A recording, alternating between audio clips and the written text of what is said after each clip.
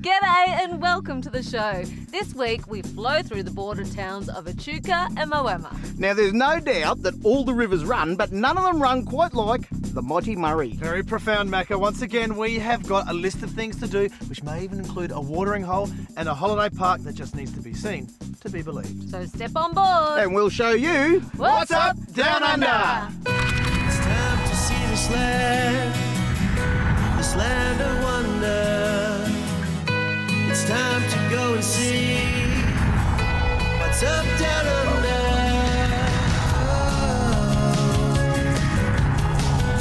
What's up down under? You may remember weeks ago we began our Murray River adventure from its mouth in Goolwa, right up through to Lake Bonnie, and last week we started the Victorian leg of the journey at Swan Hill. This week we're off to Echuca, Moama. After a very pleasant drive, we arrived in Echuca where we stayed at the Marul on the Murray, and I was lucky enough to catch up with the owner, April. So, April, you're telling me that this is literally the backyard for most of your guests. Yeah, so we've got 140 cabins that have this view of the Murray, and fortunately I do too. So you live where you work. It's that good, isn't it? Yeah, well, we call the park our backyard, and every guest that we invite to the park, we treat them as if, you know, they're our friends and family, and they are coming into our family-owned and operated park. It's really special to us. Now, the park has all the features that you would expect from a family park. It's got all of those amenities, yes, all of those facilities. But there are a few things that stand out that are unique to this place, and that's what we want to know. Tell us about them. So we've got our theme village. They're all different configurations. So we've got 11 what we call pioneer cabins, which are your 2-bedroom, 2-bathroom. We've got some studio cabins. We've also got the settlers cabins, obviously set in the theme of the pioneer settlement, which my father-in-law loved so much when he went to Swan Hill, brought it over here, and the Sovereign Hill sort of theme. People who are travelling on the water often think that they are shops. And we'll come up to the park and say, can we go to the bakery? Is it open? And we say that it's actually a cabin. So I love it. April, we're on a little bit of an ever-changing backdrop here because we're standing on just another offering that you have here at the park. What's this? So this is our Barbie boat. So it's great for cruising the river, great for fishing off the back. We can take guests on tours around the park, show them. We've got, like I said, the 2 k's of river frontage. It's really great to see it from the water. We can head up to the port, we can head out anywhere really. So if guests want to experience the Murray and they don't have a boat, which some of our guests don't, they can still experience that. If you want to find out more about Marul on the Murray or any family park in Australia and New Zealand, log on to familyparks.com.au. A real attraction at Echuca is the Holden Museum. Wow, do I remember some of these beauties. Ted, how long has the National Motor Museum for Holdens been your baby? Been for the last 22 years. Wow. How many cars are here? There is a truckload. Yeah, there's 45 here, and that makes this the largest Holden display in Australia. And what age range do they vary from? Yeah, we go from 1948, which is the first Holden, right through to Commodore, Monaro, year 2000. What sort of experience can the people at home get when they come here? Well, apart from admiring a lovely Holden, it's a memory lane walk.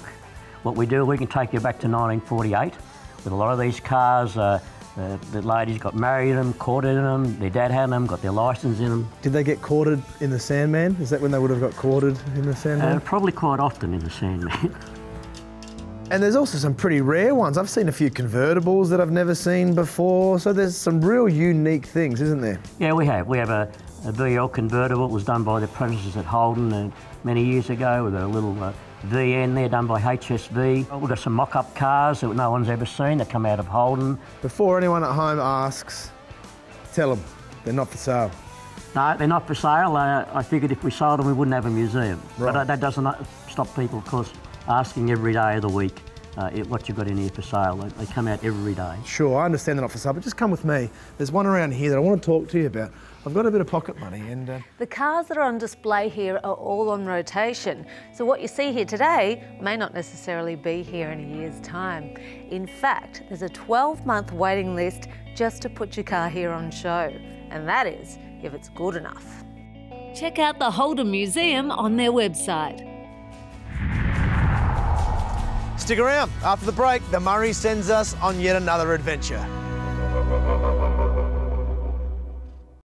If you haven't already entered the Cub Campers competition, you better do it now. Your chance to win this brand new Brumby from Cub Campers.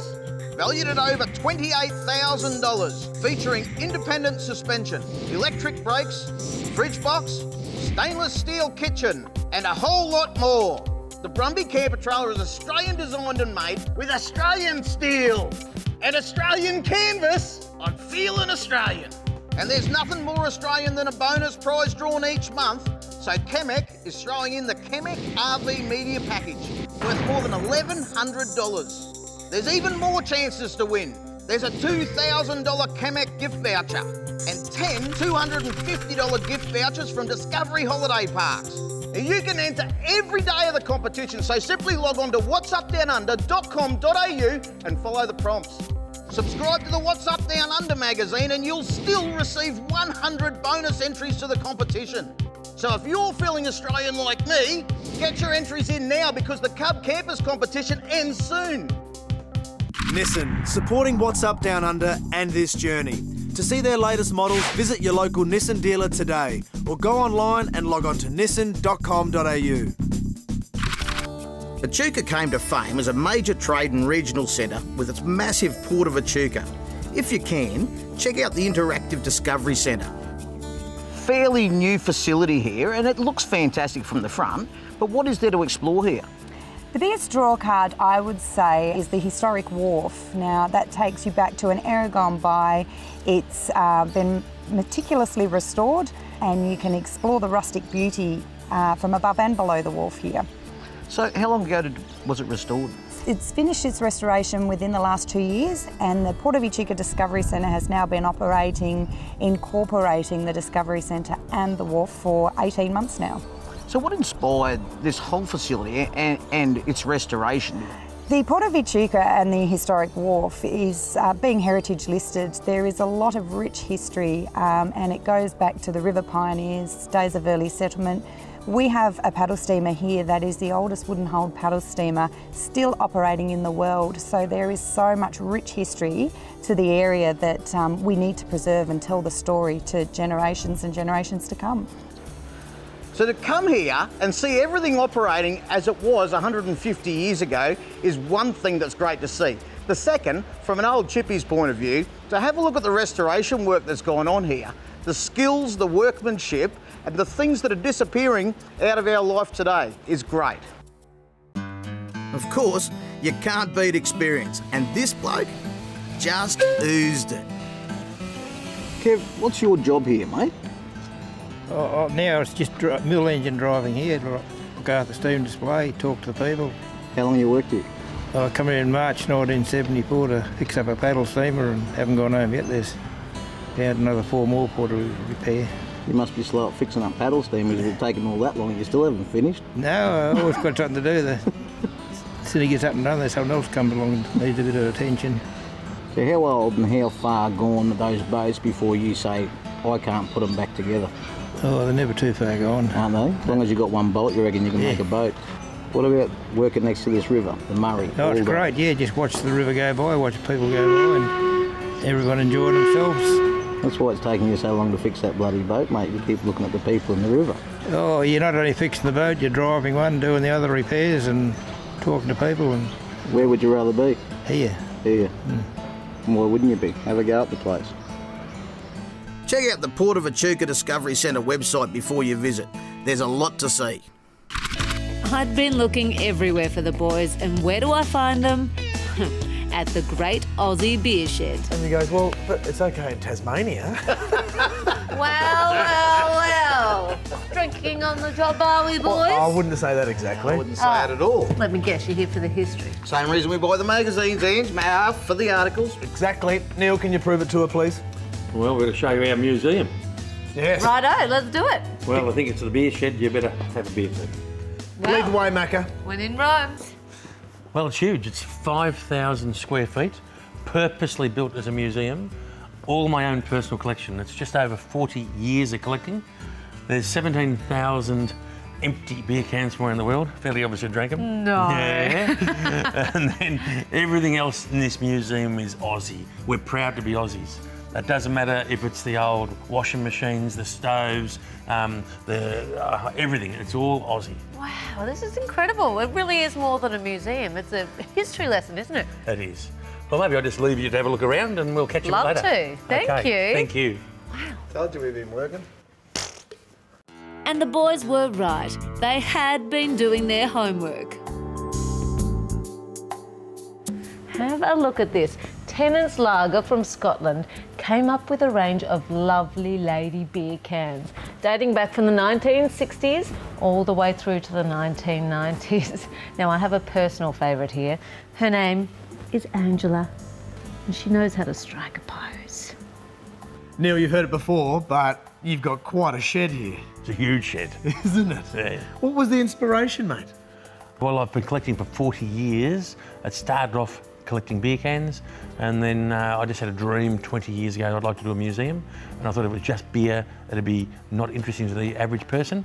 So I started to collect Australian stuff, and that just leaves it open-ended, and we've just gone berserk. And in the last 6 years, we've actually built a farming museum as well. So we're now known as the Great Aussie Beer Shed and Heritage Farm Museum. Wow. We've got a blacksmith's workshop, shearing shed, milking shed, saddlery, an old kitchen, and nearly every furphy water cart ever made. So do you wear all those hats? Are you blacksmithing? Are you then pouring the beers, or what's going on? Oh, I like drinking the beers and pouring the beers, but I'm a city boy, come to the country, so no, I'm not a blacksmith, no. You've got some relics that date back a bit. What's the oldest piece you have in here? The box on the ground over here, which is a strong box from a Cobb & Co coach for the gold. Wow. There's one exactly the same in Sovereign Hill in Ballarat. I've also just recently bought a toilet lock, and it says pennies only, and it's from the Flinders Street railway station between 80 and 100 years ago. And I get that many older people on tour who get excited and they say, we remember that. I remember the day that I didn't have a penny. Yeah. Thanks, Neil. Thanks, mate. See you, mate. All right, you guys weren't really drinking on the job. Oh, we were. How good is this job? After the break, more Murray magic.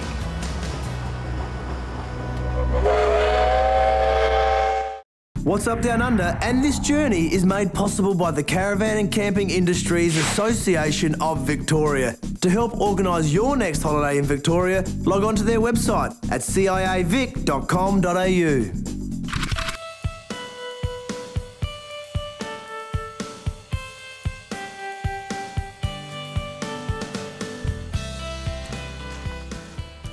Hold on, Colonel, I'll look after that. You, better off he sticks to cooking the chicken.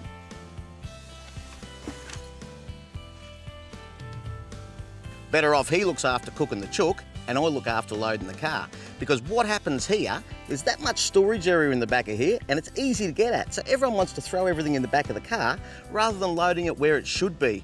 But all we're doing is overloading the back axle, underloading the front. We lose steering, we lose control, and we lose traction.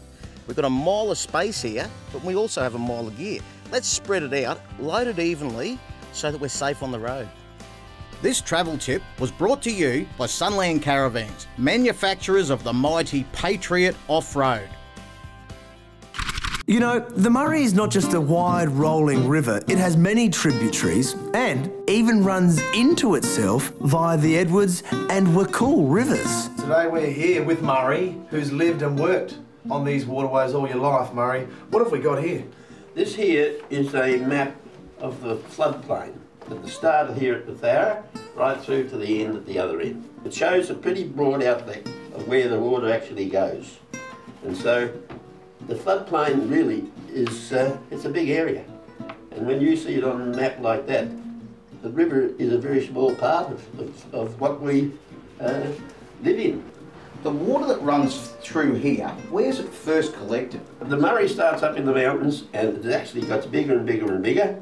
And when it comes down at the full end, this is what it looks like in the flood. And how important for you over your years of farming have these maps been to you? It's interesting for me as far as what happens when the flood goes through. And there's people that have bought places in there, so they ring up and they say, do you know where the water goes when the flood goes through? What were the main sources of industry around the water here? This area here was rice, wheat, barley, sheep, cattle, you name it. Fair to say then that the Murray and its tributaries is serving a few masters, isn't it? Yeah, new masters for sure. And work just continued down the Murray with Caroline and the new Cara camper. Caroline, I couldn't help but have my eye caught by this caravan. I mean, it's unique and it's just so different to everything else that's out there. What inspired it? It was actually a gentleman that designed it for himself to go caravanning. He was originally a boat builder and he did things by composite construction. So that's what we've got here. But he's taken all modern styling with the benefits then, of course, of fuel consumption reduced because it's lightweight. And it's small enough to have 2 people, but a bathroom as well. Nice. So what other features are there? Well, as standard, it comes with air conditioning, rear awning, microwave. You've got a 3-burner stove. The full bathroom includes the shower and toilet. If you wish to customise it, you certainly can. Yeah, because one thing doesn't suit everyone, does it? That's right. We're all individuals, but we like to think we've included the main things that most people will want. Where's the Cara camper manufactured? It's all designed and manufactured right here in Victoria, in Melbourne. So. Nice. Keep it local, keep it here. That's right. right. A bit of peace of mind for everyone too, isn't it? Yeah, you're allowed to come down and see how we do it. Awesome. And if you'd like to find out any more information on this fantastic product or any other products of the members of the Victorian Caravan Industry Association, just go to the website, gomakesomememories.com.au. After the break, we take you around Cape Horn.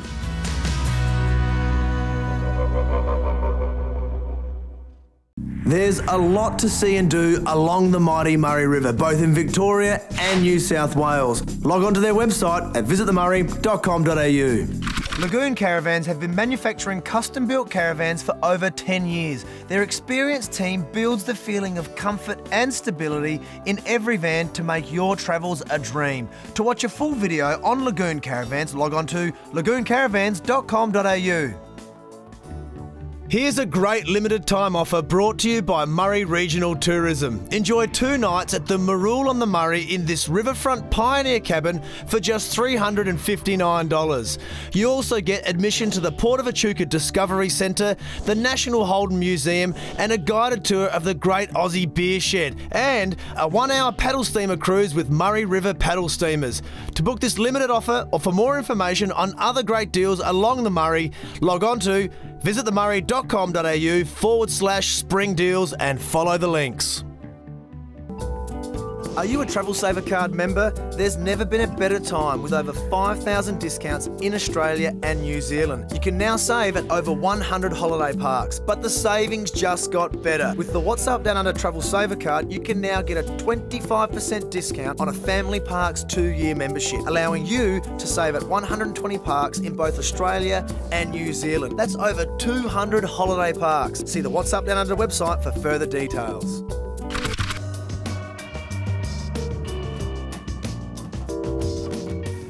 There is a lot that is unique about Cape Horn Vineyards. Its location, number one. It sits right on the banks of the Murray, which means it has its own little microclimate.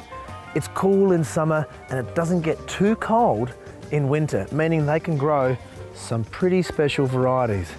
I'm loving the Cabernet, but right now, I think I can smell a pizza. Ian, Cape Horn Vineyard. Now we're driving through the forest and thinking, where are we going on these dirt roads? What a find. At the end of a dirt road is this magnificent place. Where did you come up with the name Cape Horn? Well, the name was already here. It was the name of the property, which comes from the shape of the river, which is the same shape as the river in South America. And the vineyard was planted in the 1850s then. Around the same time. And that was pulled out in 1950 and I replanted the grapes in 93. So everything I've tried is magnificent. Got the Cabernet here. Yes. What other varieties do you have? We have a Shiraz and a Durif and a Cabernet, all red grapes which are like a warmer climate. And then we also grow a Marsanne, which is again a warmer climate white, and the Chardonnay, which you can grow basically anywhere. So people can come here on a boat, they can even come on the Emu, can't they, on the paddle steamer? Yep, the paddle steamers regularly, the Emu comes up on its way to Barmer, it stops here overnight and we do wine tastings. And occasionally the other paddle steamers come up for other events. And I've heard your wood-fired pizzas are pretty good too, Ian. You're whipping me up one there? I am whipping you one up now. It's a nice pepperoni. Fantastic. I'm sure it's going to taste amazing with this red wine. Cheers. Cheers. How was your Cape Horn experience? I am in love with this place. I've decided I'm moving in. Ian's given me the okay. That's good. It's a little oasis, isn't it? It feels like you're in the middle of nowhere, but you're only 15 k's out of Echuca. Absolutely right. The wines are absolutely amazing. The staff are a wealth of knowledge, and the food looks like it's to die for. You can have your own Cape Horn experience by visiting their website, capehornvineyard.com.au. Cheers. Cheers. Gentlemen before ladies? Why, thank you. I saw one over here. Well, that brings us to the end of another great episode, team. I've had the best BBHH experience ever. OMG, BBHH. Beers, boats, hospitality and history. Makes sense. It does. But stay tuned, people. Next week, we're going to take you up to Deniliquin, home of the Denny Youth Muster. The D-U-M. Oh, dear. Look forward to seeing you again next time, and we can keep showing you What's up, Down Under? What's up, down under?